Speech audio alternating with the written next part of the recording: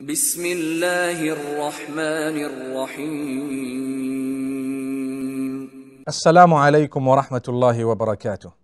May peace and blessings of the Almighty be upon you all. My brothers and sisters, Islam has bestowed rights upon women and children, or should I say rights for women and children. If you look at the pre-Islamic era, you will come to realize that women were treated like commodities. They were bought and sold, and at the same time they had no say in community. They were not allowed to own anything at all. They were from amongst those who were considered there for the pleasure of a man, and they were not looked at as human beings, to the degree that when a person was informed that his wife had just delivered a girl child, he was so upset that he did not know how to hide his face or where to hide his face from his friends and the rest of community and society, that he considered it part and parcel of his duty to take that innocent baby and to bury the little girl alive in a grave, such that she were to die thereafter in it, so that he would not have a female child. When Muhammad sallallahu alaihi wasallam was sent to us to remove us from darkness into the light, he ensured that this was made prohibited completely in every sense. So not only did it become prohibited to bury the girl child alive, but it became prohibited to become upset at the fact that you've been informed that you are about to have a girl or you've just had a girl child. So up to today, if anyone becomes upset that they've got a female instead of a male, Islam considers that a sin, and it is something wrong. You need to thank the Almighty. He is the one who chooses what He would like to give you and I, and He is the one who chooses if He would like to give you and I. So that was the first point of stopping when it came to the existence of this female child. There was a stage, as I said, when this used to happen, and Islam stopped it. One of the second things that Islam had come up with is the fact that women used to be inherited, and Islam prohibited that. Where if a person had a debt and they owed money to someone, what they used to do at the time is they would send their girls or their women as a payment, and they would say that if I die, then you can take my wife, or you can take my daughter, or you can take my sister, and so on. Islam prohibited that, and Islam said that we not only would like to, or we not only prescribe that you are not allowed to do this, but you must give from your wealth a token amount to the female child, in that or in such a way that she will not have to use it on anything. It will be token, and it will be something that she can have for herself. She is not compelled to use it on anyone else. And what this means is, Islam has taken care of the female, in that it states quite clearly that the responsibility of the financial needs of the female and other needs of the female are to be met by the closest male relative, whether it is a husband or a father or a grown-up son or an uncle. This person, if he is the closest male relative to a female, he needs to provide for her food, clothing, accommodation, and perhaps look after her in terms of health expenses and health matters. So this is the duty of every single male.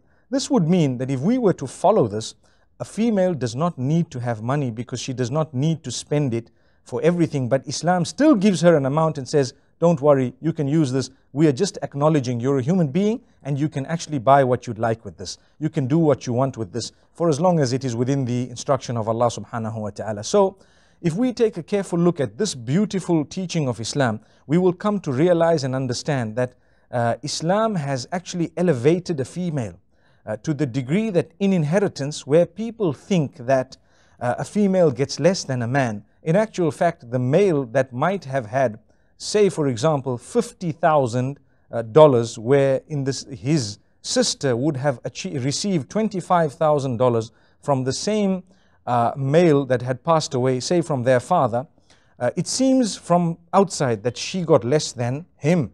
But the amount she got is solely for her to be used in that which is her own choice.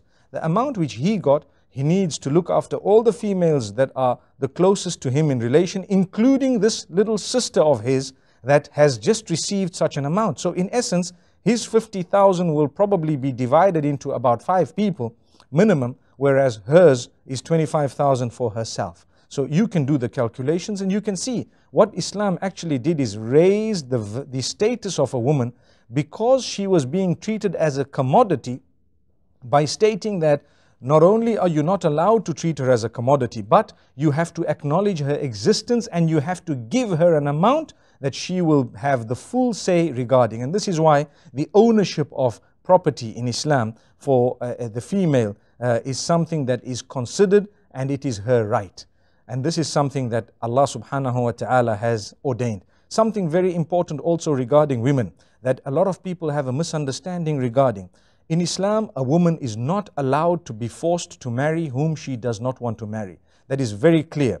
There might be some cultures that use the name of Islam in order to oppress their women, but definitely it is not a part of Islam. In Islam, a woman has the right to decline. You are not allowed to force her to marry someone whom she does not want.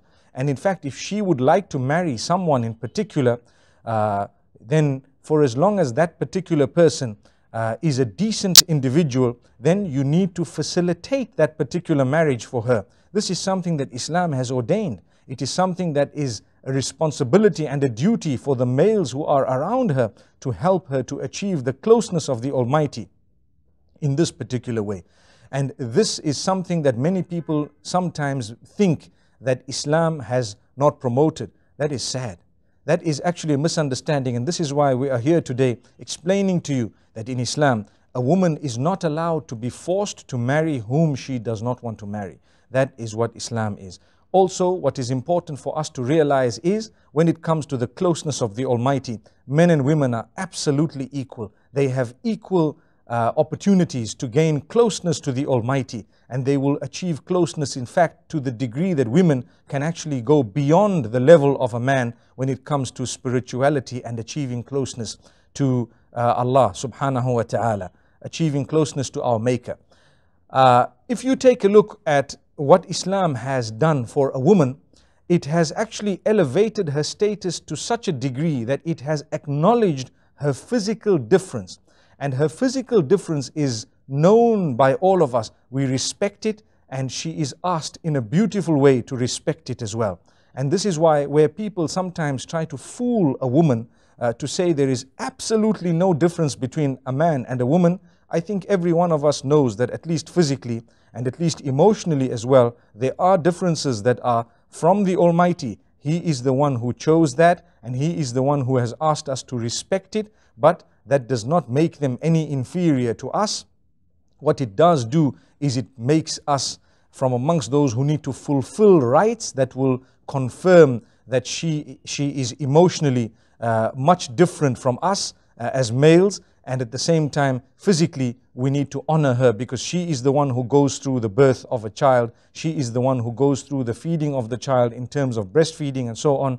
All these rules have been laid. Also, when a woman is married, she needs to be considered a partner, and she is not to be considered as a slave. We ask the Almighty to bless us all and to grant us goodness. These are just a few points of what Islam has done for a woman, and the rights that Islam has placed upon us regarding our own women. We are to treat them in such a way that I end with the statement of the Prophet Muhammad, may peace be upon him, where he says, خَيْرُكُمْ خَيْرُكُمْ لِأَهْلِهِ. The best from amongst you is he who is best, or the best from amongst you are those who are best to their wives.